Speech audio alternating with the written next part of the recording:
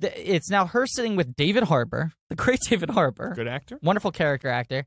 And another some military guys. They're government officials, and her opening line is, like the world's changed since Superman's gone. And you see a dude selling dead Superman T-shirts outside. Sure. And it's like, okay, this movie's really in the wake of the last film. Right. When Superman died. It takes died, place weeks after the end of Batman vs. Superman. And you all remember at the end of Batman vs. Superman when Superman died, and it hit us so hard emotionally because we all believe that Superman is actually truly dead. Even though Henry Cavill is announced in the cast of the Justice League movie. Because they're not going to make a fucking Justice League movie without Superman! Wait, Superman isn't dead? What the fuck? You were so moved when he died. When he died, did the Rumble seats did they make you cry in some way? Did they cut onions for you? They stabbed you in the heart. Why didn't you they guys? They should do some onion chopping. You we should guys have seen this in 4DX. the Rumble. That's what it's called, right? 4DX. You're right. We should have seen it in the Rumble. We should have seen this. It would have been the 4DX. constant smell of gasoline, or whatever. Yeah, or shit, just fucking diarrhea piped into the theater. This movie feels like being in a room filled with diarrhea. Really. So she's gunpowder. That would have been perfect for a movie theater. Or fucking used condoms because the Suicide Squad's so wicked. Yeah, or dead pigs. Yeah. Okay. So Amanda Waller is in this fucking restaurant, and she's like, the thing. I just have to point this out because this drives me insane. Point it out. She goes Superman's gone. We don't have someone to fight for us. Sure. We're lucky now that we live in a world with metahumans. The first big guy we got, Superman, happened to align with our politics. Sure. But what if the next guy doesn't? Right. And she's essentially saying we need to create a backup deterrent. Plan. Yes. Right. Yeah. Something that is capable of combating someone as powerful as Superman if they decide to fight against us. Right. Excuse me, the last 2 movies were about how much the government hated Superman. Right. But then he sacrificed himself to stop the poop monster. But she says, we're lucky that his politics aligned with ours. The first movie ends with him taking a satellite out of the sky and being like, I don't fucking work for you. Right. I'll do what I want to do. Fuck you. And the second movie is people vandalizing his statue. Yeah, no, I mean, it's true. But I think in retrospect, she's like, you know what? Well, that's the thing. She should be like, you know what? We didn't handle Superman the best. That's exactly what she should say. In retrospect, we're going to handle it better guy. next time. You know how? There's this prison. And it's full of jerks. Put it in a hole and I threw away the hole, which is the dumbest line of dialogue I have ever heard. There's none. so many lines like that I threw away the hole. That's that's the whole movie is those. Put him lines. in a hole and I threw away the hole. So she's Who is she, fucking Jeremy the Nowhere Man from Yellow Submarine? Yeah. Able to pick up holes and put them in his pocket? Maybe she is. It's a fucking outcast blue meanie? Was this Roadrunner and Wile E. Coyote? Thank you, Benjamin. You are welcome. 4 trillion comedy points. So here's my problem. She's like, yeah, well, what if the next guy? We need to be able to deal with him. For example, what if he's vulnerable to boomerangs? I got just the guy, Captain Boomerang. What if he is in a swamp in Louisiana? Killer Croc's on the case.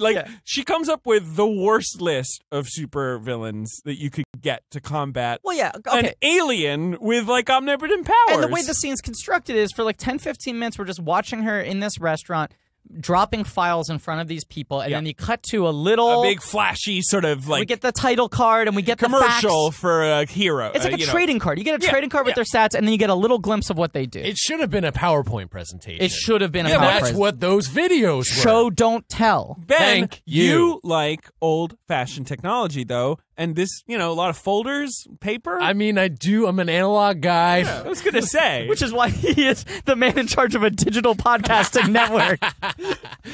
Where one of the podcasts is literally called UCB Digital.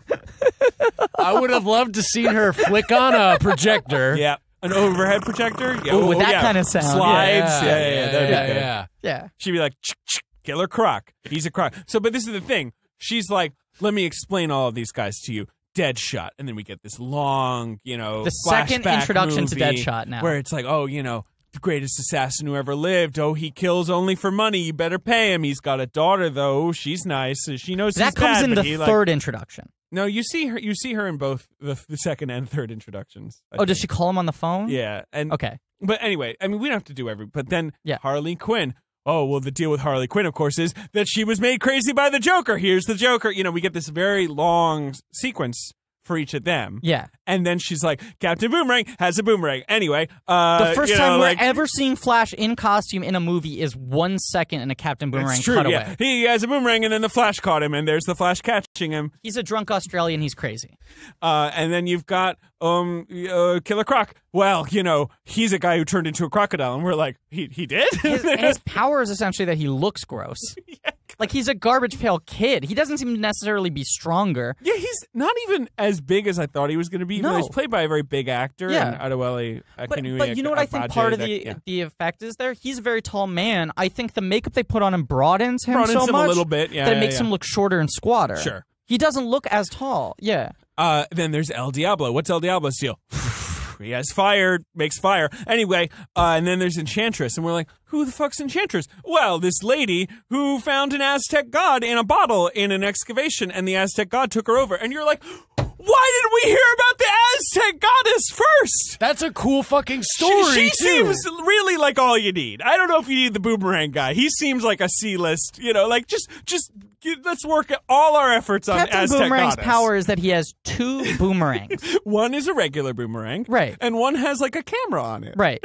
So he can look at things. And he's basically just like Deadshot. He's just really good with a boomerang. And also, and I'm going to borrow this joke because I was just listening to Fighting in the War Room, another fun podcast. Matt Patches said that his power is that he can just produce a beer. He can just like pop a beer out of nowhere for some reason. Yeah. He's But just like, I've got a beer, don't I, mates? Enchantress is a witch who looks like Pigpen, right? Yeah. She's got this sort of ascension cloud of dirt that just sort of hovers around her. Yeah. She's a DC character who in my knowledge of her, wears clothes. Correct. But this time she's not doing that. No, not she's at all. Got a little she's bikini. going almost A little a near bikini. Orlando Bloom performance here. She's blooming She it. basically has black boxes floating in front of Can her. I tell you just very quickly my thing about the Orlando Bloom penis? I know we got off the subject. The dick is great. I'm happy that I've Really seen good it dick. now. Really good dick. But like the fact that we got to see it, whether or not he constructed the event and wanted it to be released for press or to deter people away from her or whatever it was, I get you. I wish it had been in a movie instead. And when I'm looking at his penis, which I'm now doing on an hourly basis, I got to check in again and see if I still like it. It's the background on your phone. The first thought that comes into my head is, not like this. That's an extreme callback, guys. Not like this. Not like this. APOC. Lights. Hey, and let us know what I say that dicks to you him. want to see on the big screen, guys. Yeah, please. Hashtag, I want to see that dick. I was gonna say I was gonna say hashtag dick flicks pics. Which dicks do you want to see in flicks? Make your picks. Pick flick dicks. Flick sticks. That's great. Netflix. Net dicks. Pics.